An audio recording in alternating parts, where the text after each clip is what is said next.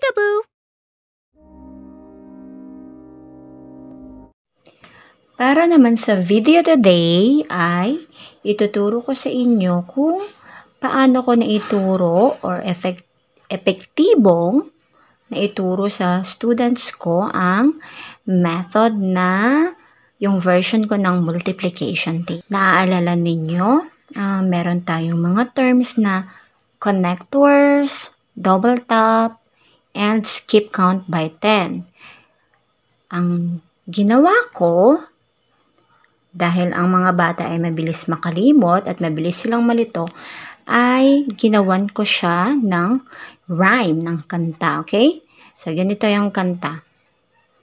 Sisimulan natin sa, diba meron tayong small. Kapag minultiply mo sa small, sa another small number, tapos small number, yung 0 to 5, times big number, yung 6 to 10, and big number 6 to 10 times big number, another big numbers, okay? So, ganito yung kanta. Small, small numbers connect only. Small, big numbers double tap. Big, big numbers skip count 10. Ipa-memorize ninyo sa mga bata itong rhyme na ito. Kapag na-memorize nila ito, ay mas mabilis nilang malalaman kung ano yung technique na gagamitin nila. Okay? Basta alam nila yung idea ng small numbers, which is 0 to 5, and big numbers, which is numbers 6 to 10, ay wala kayong magiging problema. Tapos memorize nila to. Don't worry dahil sobrang dali lang nitong ma-memorize. Kasi katulad ng sa pupil ko, mabilis lang nilang na-memorize. One session lang, siguro mga ilang minutes lang na-memorize agad nila. Siyempre, kapag sobrang bata pa, mga 4 or 5 years old, ay medyo mabagal po siya sa umpisa, okay? Huwag natin silang madaliin. Huwag po tayong masyadong atat na matutunan agad nila yung buong technique. Kailangan syempre ay gabayan natin yung mga bata, okay? Alam nyo, kapag hinayaan natin yung mga bata na mag-come up ng sarili niyang sagot dun sa tanong or dun sa problem, sa math problem, ay sigurado hindi lang yung solution or yung sagot sa tanong ang nabubuo or nakukuha nila, ang nagiging knowledge nila, kundi nagkakaroon din sila ng self-confidence once na tama yung sinasagot nila, okay? Kaya, kailangan natin ng mahabang patience para sa mga bata. Ngayon, magbigay po tayo ng example. Bibigyan ko kayo ng example kung paano magagamit ng bata ito, okay? For example, unahin natin yung 3 times 3. Okay? So, papakantahin natin yung bata. Siyempre, kung may knowledge na sila ng small and big numbers, ay malalaman nila kung ano yung 3, which is small, and yung another 3, which is small, that is small, small. Pakantahin nyo sila. Hayaan nyo silang mag-come up or kumanta ng sarili nila. Basta sabihin nyo, okay, you can sing. Okay? Kakanta sila ng small, pwede may action. Small, small numbers connect only. Tapos, pupunta na sila sa 3. 3 at saka 3. Okay? Tapos, alam na nila yung gagawin nila kapag alam na nila yung concept ng connect only. So, ko-connect lang nila yon. 1, 2, 3, 4, 5, 6, 7, 8, 9. 3 times 3 equals 9. Nakuha? Tapos, magbigay naman tayo ng example sa small and big numbers. For example, ay 2 times 7. So, papakantahin natin sila.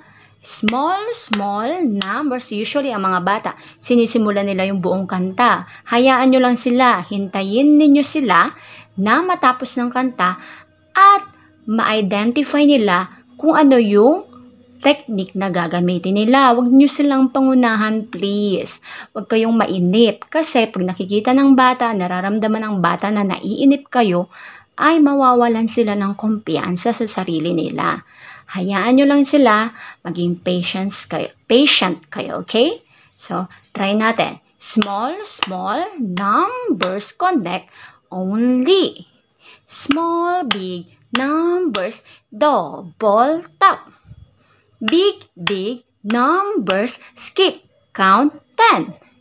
Tapos hintayin natin sila na ma-identify na yung 2 at saka yung 7.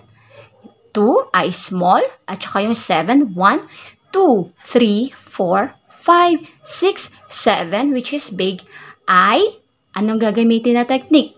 Double tap. So, gagawin natin ay magdo-double tap tayo sa naka-fold. So, that is 1, 2, 3, 4, 5, 6, 7, 8, 9, 10, 11, 12, 13, 14. So, 2 times 7 equals 14. Kuha po. Kuha. Next, magbigay tayo ng example sa big and big numbers. Pag itinimes mo ang big sa big numbers, magbigay tayo ng example, 8 times 8. So, kakanta ang bata, small numbers connect only. Small, big numbers, double tap. Big numbers, skip, count 10. So, dahil yan ay 8 times 8, 1, 2, 3, 4, 5, 6, 7, 8. Big numbers yan. 1, 2, 3, 4, 5, 6, 7, 8. Big numbers. That is big numbers. Skip, count 10. Lahat na nakatupi, nakafold ay skip, count 10. This is 10, 20, 30, 40, 50, 60, 61, 62, 63, 64. 8 times 8 equals 64. Okay? Nakuha? Big number keep count by 10. 1, 2, 3, 4, 5, 6, 7, 8. 10, 20, 30, 40, 50, 60,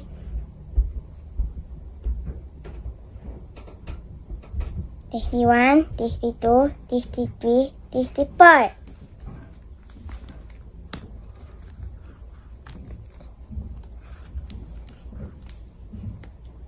Bye.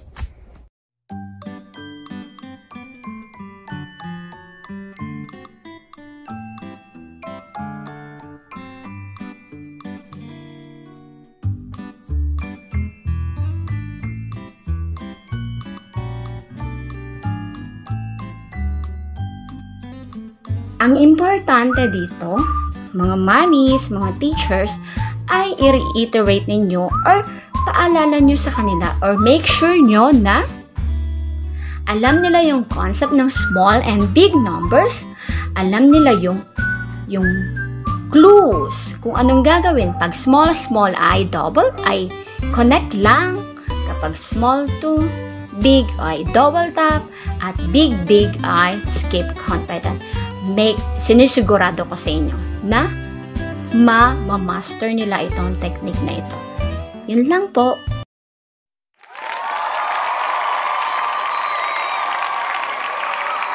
Yeah!